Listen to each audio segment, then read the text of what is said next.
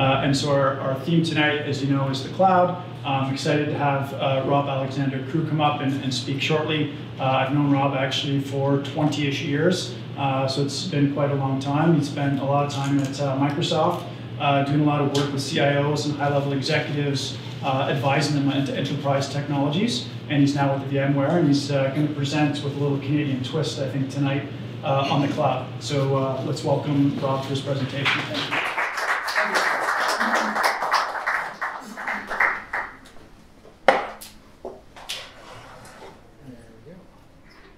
So I'm Rob. As Jonathan pointed out, I've been doing this for a little over 20 years. Spent 18 of those with Microsoft.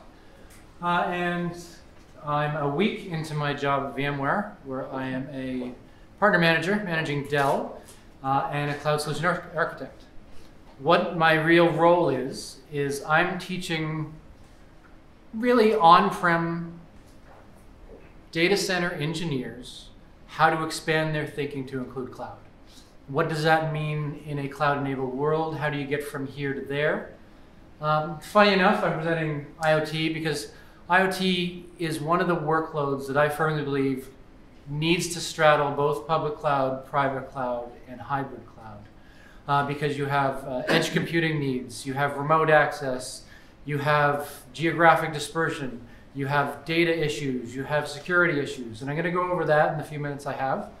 But I'm going to start with, what is cloud and why is cloud? Because this is core to the IoT really definition.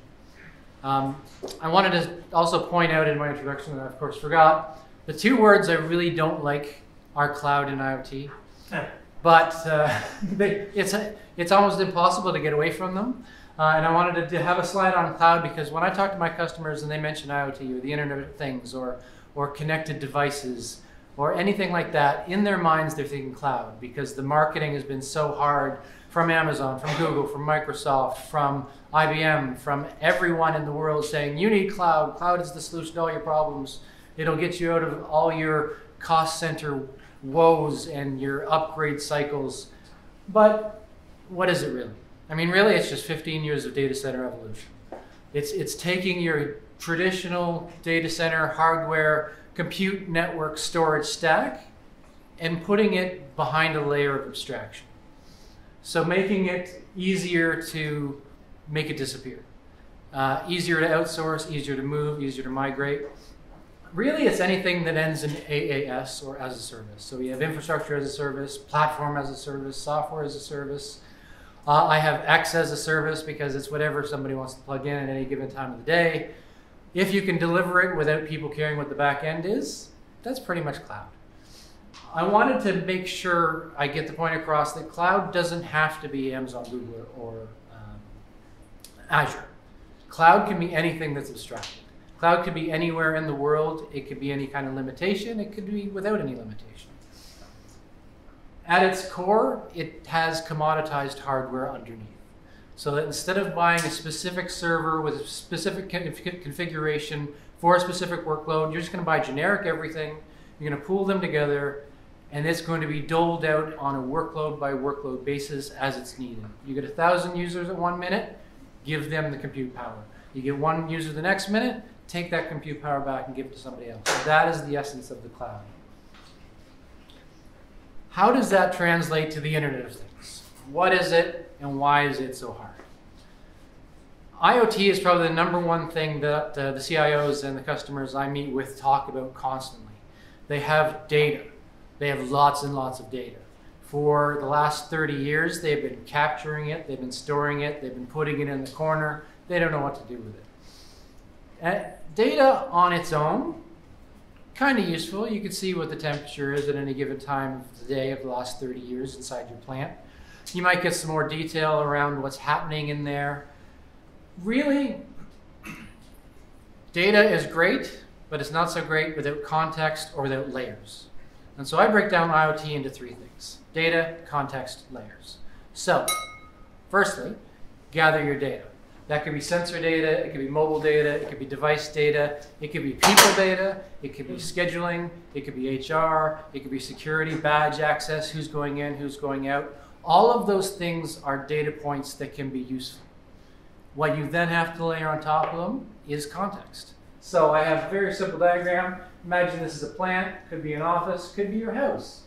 There are a lot of things going on. There are access points, there are sensors, there's data points, could be your thermostat, could be your bandwidth, could be your television getting updates, could be your server in the basement getting updates, could be your family coming in the front door that they've just opened with a Bluetooth lock. All of these things are data, and when you put them together in a recognizable format, then you have context. So that if I see that I have a data point on the top left there that, say maybe it's gone offline. Okay, it was there, now it's not there. What am I going to do about it? Well, I just see that somebody went into that room. I just see that maybe they plugged something in and they blew a fuse. Now I know why that thing is offline and I know how to address it. That's what the context gives you. I have customers that come and say, I'm going to put 30,000 temperature sensors in my plant and it's going to tell me exactly how to run my plant more efficiently. Okay, how are you going to do that? Well, I'm going to put in the sensors in my plant, I'm going to connect them to my wireless network, and I'm going to gather all that data point. Okay, then what? Then I'll know, because I'll see. You know, I have electricity coming in, I'm using electricity, I have product going out. That's one data point. What else are you going to do with it? How about we break it down to a machine-by-machine basis? How about we see if there's shift changes when doors open and close and the temperature comes down or the temperature goes up? How about you cross-reference that with weather data? Is it hot outside? Is it cold outside? Is that affecting your production data? How about you see that your shift changes are slower when it's cold outside because people have coats and boots to take on or off? That's all giving you context. And then you add in the layers on top of that. Then you have time, then you have outside analysis, then you have visualization, and you can get over this hump of what is IoT and how can I deliver it. So when I have customers say, I want IoT, I take it back and we start building it. I'm building it and building it. And lastly, the speed bumps in delivering IoT. So I have a lot of customers that just want to go ahead, they put in the sensors, they connect them, and they do something like haven't thought about how they're going to provision them, or how they're going to manage them, or how they're going to give them access to writing their data to a central repository. And so, to get around that simple problem, they provision a single service account, and they give every sensor in the plant the same service account ID and the same role. So now you have one point of access to every sensor and device in your plant, that if it's compromised, you have a problem. So security is the first thing you have to look at before you even go down this implementation route. Considering the roles of what is a sensor, what is a data point, what is a mobile device, what is a managed device, how are you going to configure your firewalls? Because at some point, all that data gathering is going to have to go somewhere. And this is one of the uniquely Canadian things in that if you go to a reference architecture for Google Cloud, a reference architecture for AWS, and they have an IoT, it'll say create a service account per device, connect that device directly to the Amazon cloud, and have it communicate in an encrypted method. Great. What if you have contracts that say you can't move things on a public network? What if you have contracts that say you can't move sensor data or plant data onto a public network? I have nuclear customers that can actually connect their sensors to a network. So once a month they have to go around and gather up all that sensor data on a USB, walk it outside of the plant, then plug it in and deliver it to that outside network. And then we have sovereignty. How do I keep that data in the country? How do I plan ahead to deliver that hybrid cloud experience? Because I have data segregation where I have data that has to stay in the country.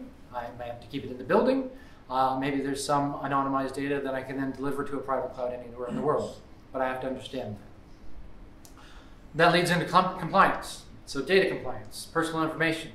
If you do overlay that sensor data with HR data and security data and who's coming in and out of your plant or into and out of your house, what are they doing? Suddenly you have to conform to GDPR. So the EU General Data Protection recommendations show that at any time, if one of my employees were to leave my company, they have the right to call up the company and say, I want all my sensor data scrubbed. I want it removed from the system completely. And you have to do that. You have to be able to go in and say, Rob is no longer with the company and he wants his everything removed, or anonymized at least, from his time here. So that gets into retention. When do I have to get rid of things? How long can I keep it? Access to that content, so that if I am keeping that HR data and the security data in a central repository, who can see it? Because it might be great for production data, but suddenly I can see when Rob went in and out of the building. How many times Rob left the building? How many times was he on the floor? How many minutes was he on the floor? You can extrapolate a lot of things you didn't initially think you were going to need, getting into privacy issues. And then lastly, we have the always fun architecture limitations of, if you suddenly have 30,000 sensors delivering content every 10 seconds, that's going to suddenly use up a lot of bandwidth between your plant and your central repository or your public repository. You may have latency issues that if, say, a temperature changes enough, say a freezer sensor, if it goes above 0, you need to deal with that freezer immediately. If there's a long latency, such as maybe I'm only delivering that sensor data every hour, that's going to be a problem for me. I can't react to that emergency event. So I have to have timing for different sensors and different priorities. I have to deal with growth. How am I going to manage these 30,000 sensors when they go expanding beyond a single plant to multi-plants across the country? And then the interpretation of that data. Gathering it is great. Putting context on it is even better. Knowing the layers you're using is awesome. But what do you really want to learn from that data? If you're doing it just to see what pops up, it's going to have limited value. If you go in with your eyes open, knowing that if I do this, I think I might have some insights about this one specific scenario. That is the best possible solution for IoT, and then you can take it to step 2 from there. Thank you.